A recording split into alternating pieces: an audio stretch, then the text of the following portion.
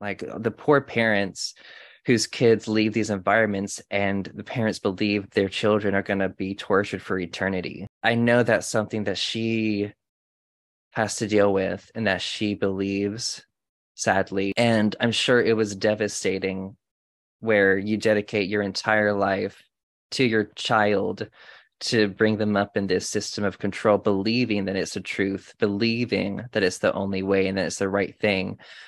And then your child leaves it all behind. I know that has not been easy to deal with. And those were things that I even thought about a little bit before I left. But I have to be my own person, I have to be an individual. I can't spend the rest of my life denying every part of myself to please a higher authority, which is what I did my whole childhood.